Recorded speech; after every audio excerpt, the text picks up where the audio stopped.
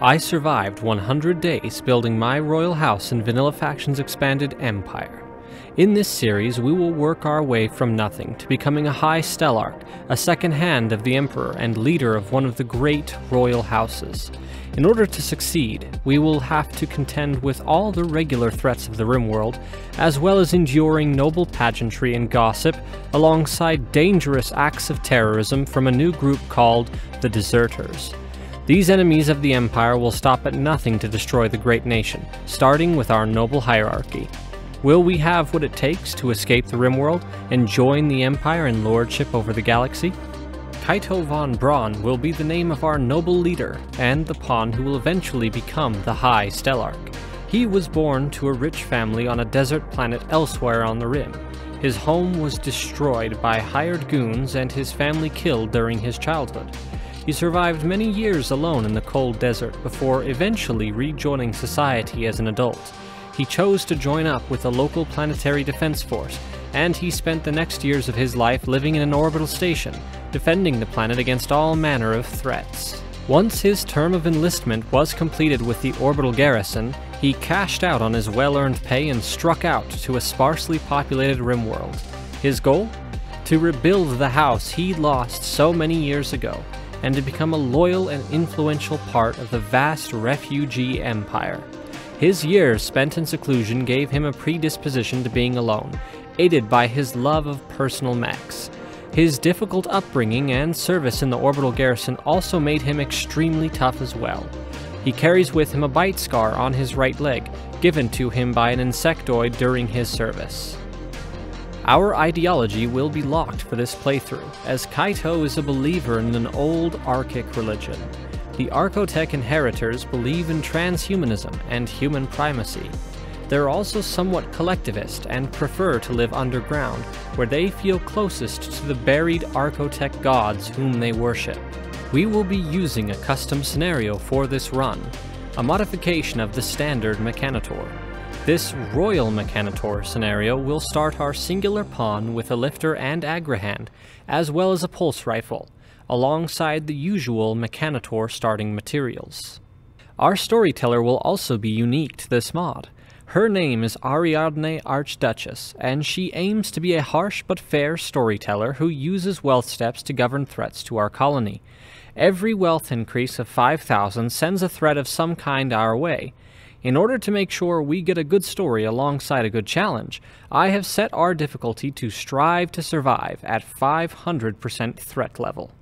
Inspired by the stories of the Empire since childhood, you have decided to become part of the social order and build your house from nothing. You knew you could only achieve greatness with help. People were too unreliable, so you chose to take on mechanoids as your servants, workers, and warriors. Now you've finally migrated to this sparsely populated Rimworld with some of your metallic helpers. Finally, you have space to grasp your true potential. The stage is set, and now we begin. We have landed in a pretty good area. We are nearby to a large and beautiful coastline bordering a temperate forest. There is plenty of deep rock for a secure mountain base, with limestone, marble, and slate scattered all around. Marble in particular was an important choice I made during map selection because of its higher beauty stats for decor and structures, which will become critical later on to make sure we have a properly royal base. I begin scouting out the map. The bottom section seems to be blocked off by a narrow valley, which just needs a few tiles mined to expose the bottom. Once everything has landed, I select a name for our two mechs. The lifter will become Liftocracy, and the agrihand will become Bessie. Kaito has rather poor growing skills, so I make sure to have Bessie begin tearing down some trees, so we will have wood available for future creations. I break through the few tiles needed to expose the bottom part of the map, and see there isn't much there, mainly some steel on the south side of the map edge. I spend a lot of time deliberating on where to put the base, but I eventually decide that the best option by far will be near the center of the map, on the portion of mountain right in front of the large fertile growing zone. This is a deep mountain that will provide much safety, but is also close to steam geysers for power and has good access to fertile soil for totally legitimate pharmaceutical endeavors. I begin planning the base. I want the hospital to be easily accessible from the outside, but also close to where I'll put the future kill box. After all, involuntary organ redistribution will be vital to our colony's trading strategy. I also want the bedrooms on the outside of the mountain, as those will be targeted first by breacher raids. After that, the primary concern is where to locate the freezer, recreation/dining room, the storage room, and the production room. These will all need to be central for an efficient base design. I have now finalized the base design. I have tried to leave about 3 blocks of mountain between the outside and inner parts of the base. This will help us keep underneath the impenetrable mountain roof. This will also prevent raiders from turning our colonist beds into drop pod landing zones. I have used a planning mod to lay out the base. The largest design feature in blue is the eventual kill box and tunnel into it. Red denotes storage areas, some of which are next to the kill box hallways, so as raiders perish, their bodies will pile safely into the storage zones. Orange denotes bedrooms and major hallways. The bedrooms are all 4x5 tiles, which should be sufficient until the eventual royalty arrives. The yellow section is the hospital and research area, but in the beginning it will be used as a common room while we mine out the base. Black will be the shared freezer and rec room combo. Green will be the production and mech room, located right next to our storage. The purple will be our ideology room and will eventually lead into Kaito's throne room. The base will slightly change in the future, but this setup will remain mostly concrete. I set Kaito to work mining out the medical room for a place to sleep and store his items.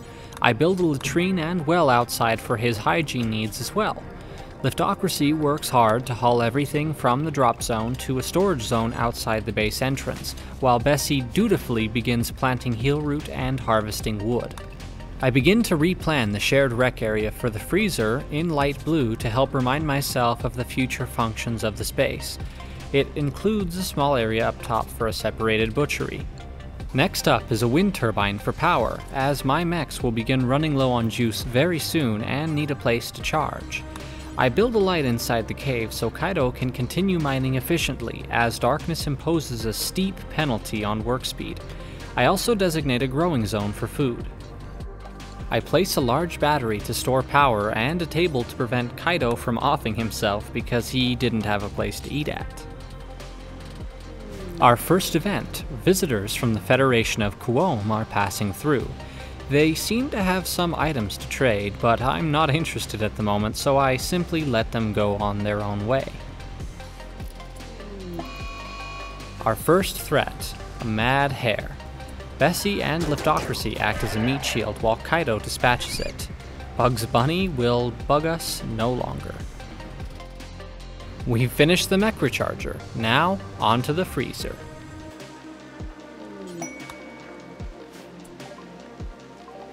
Interesting, a cargo pod with a crystalline mace.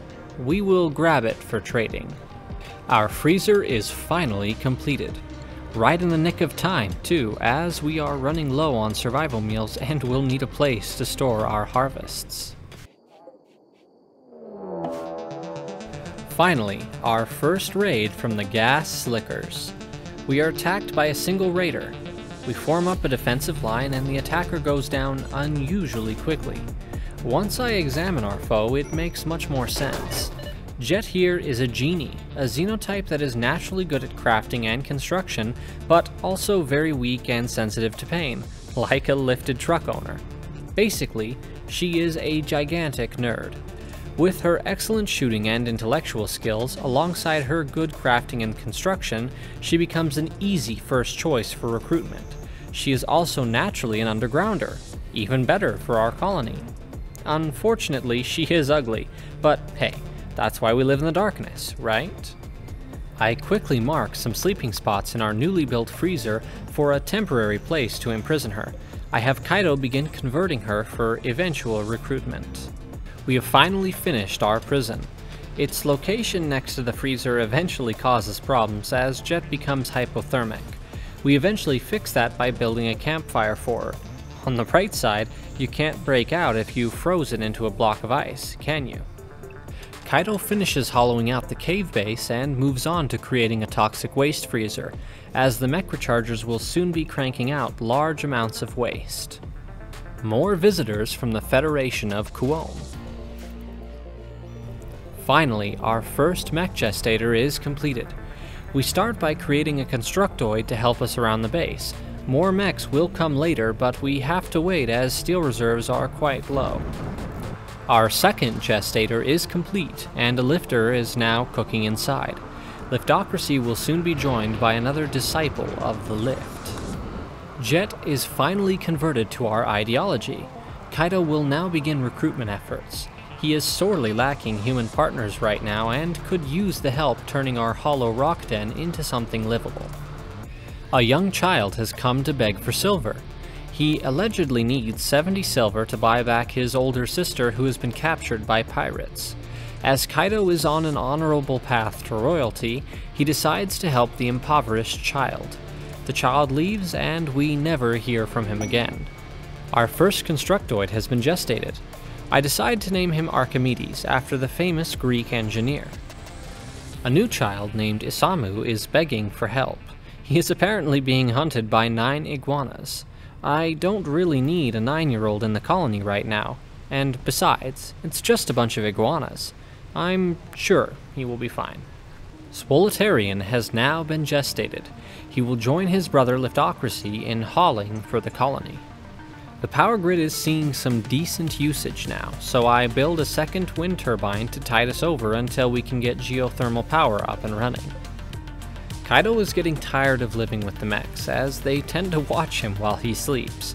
He begins tunneling further into the mountain where he will begin construction of his new bedroom. A shaman merchant has decided to visit us. We have plenty of heal root and he has nothing else of value, so I decide not to trade with him. For some reason, it seems like the shaman merchant group has decided to kill one of the wild humans roaming the map. Unfortunately for the wild human, he learns that numbers are critical in a battle. Now that we have a freezer and spare power, it's time to start building a nutrient-paced network. This will help stretch our food supplies and also takes advantage of one of the best features of transhumanist ideologies, their love of nutrient paste. I'm using a mod that allows nutrient paste to be stored and distributed through a vast network of underground pipes. The network will even connect to our eventual growth and biosculptor pods in the future. Our base is beginning to expand, so now is a perfect time to begin creating a clean sweeper for keeping the base relatively clean. I also want to improve our defensive capabilities now that our wealth is increasing, so a Militor is also added to the gestation list. Finally, Kaito's bedroom is completed. It still needs furnishings and, floors. But hey, it's better than sleeping next to the paste dispenser. The Clean Sweeper and Militor have completed gestation. I named the Clean Sweeper Roomba for hopefully obvious reasons. The Militor will be named Romulus, with his brother Remus eventually joining him. I only really ever build 2 Militors in a playthrough, so Romulus and Remus is a perfect set of names. A wild boar decides to go manhunter while Archimedes is tearing down an ancient structure and attacks him. Despite his and Roomba's best efforts, they are both downed. Kaito soon rolls up, however, and finishes off the boar with a few well-placed pulse rifle shots. Our first exotic goods caravan arrives. I'm quite poor still, so I don't end up trading with them. Jet has finally decided to join the colony. With her now being part of the group, we can select a name for the colony. Kaito's Landing will be the new name of the colony, and the faction will now be known as the House of Kaito. In anticipation of Jet joining, I have also hollowed out a new bedroom for her to sleep in, and I begin furnishing it now that she has joined. 87 days in, and we are finally placing our first high-tech research bench. Now that Jet is a part of the colony, her exceptional intellectual skills can be put to good use. Our first goal will be to research geothermal technology, so we can take advantage of our many geothermal vents. While smoothing walls works just fine, it takes a large amount of time and only yields walls with a beauty rating of 1. I will be using an alternative wall from Vanilla Furniture Expanded instead. Marble fine walls will be used extensively in the colony. They are first going to be used in the bedrooms. I begin planning an exterior wall that will cover most of the fertile growing zone outside our base. This will give us a protected spot to grow our totally legal pharmaceutical products and other crops in the future. I also make sure to remove all fertile soil tiles from underneath the walls and replace them inside for future use. A mod called Soil Relocation allows us to move different types of soil around with hard labor. This will allow us to focus all of the fertile land inside the walls. In a stroke of good luck, 2 caravan buffaloes walk into the map. They carry a small amount of silver and plasteel, as well as a large amount of components and GlitterWorld medicine. This is a great event. We send out the entire colony to go and hunt the 2 buffaloes, in order to ensure that we can kill both without one walking off the map. In opposition to our earlier luck, a small group of man-hunting squirrels descends upon the colony. They set themselves upon Bessie first, but fortunately Romulus and Remus make quick work of them while Kaido and Jet sleep. We begin to suffer some power issues again, so I figure now is a good time to add a 3rd wind turbine. A cow named Lucia crash lands from orbit. For some reason I decide to rescue her. Unfortunately, she doesn't join us despite us saving her life, so I decide that she will make for some tasty nutrient paste instead. In order to continue improving our colonists' bedrooms, I decide to add some fine marble and limestone flooring to both bedrooms. This should improve both mine and the colonists' moods, since the rock floor is a little ugly to look at. We have finally finished expanding the rec room and freezer. The prison will be relocated as we are beginning to need all of the storage space the freezer has to offer. I decide to locate the prison next to the rec room and future killbox tunnel. It will mean that raider bodies will spill into the prison during raids, but that may save us time hauling prisoners to bed. More caravan animals have decided to wander in. This time, the caravan consists of 3 camels carrying silver, medicine, and some animal wools. Similarly to last time, we send the entire colony out to hunt the camels. We want to make sure none escape. We managed to kill all 3 camels with no casualties. A slaver caravan arrives next. I decide to peruse their inventory of indentured servants and find a good one named Zhaoer. He is a pirate talented in shooting, crafting, construction, and social skills. He will make a perfect moral guide for the colony. Now that we have purchased Zhaoer, I decide to keep him as a slave for the time being to help do some construction around the base. Later, I'll imprison him and begin converting him to our ideologian so that he can join the colony and participate as our moral guide. The prison is also completed just in time for Zhaoer. It's not technically set as a prison right now though, more as a barracks until we can get him a private room. We are beginning construction on it now. In a rather unusual turn of events, it seems Jet and Kaido have fallen in love with one another. Despite her lackluster appearance, Kaido seems to be head over heels regardless. This will be a boon for us as well, since lovers are always happier together. Zhaoer's room is now complete. His is not yet as beautiful as the others, but we will improve upon it shortly. We have finally completed research for geothermal power. I have prepared a small hallway that will lead into a room containing the future geothermal generator. As we finish work on the geothermal corridor and room, we have also completed research on sterile materials. These will be extremely important in the future, as our hospital and research lab will be important to have built sooner rather than later. We have finally reached 100 days. We have a very good head start for the colony now, with a strong set of starting pawns to accompany our leader Kaido, a secure mountain base with fine bedrooms, and a large store of resources and growing crops. In our next episode, the colony will face its first threats, gain new members, and Kaido will gain his first title from the Empire, as well as an heir. Thank you very much for watching, and please stay tuned for 200 days in Rimworld VFE Empire.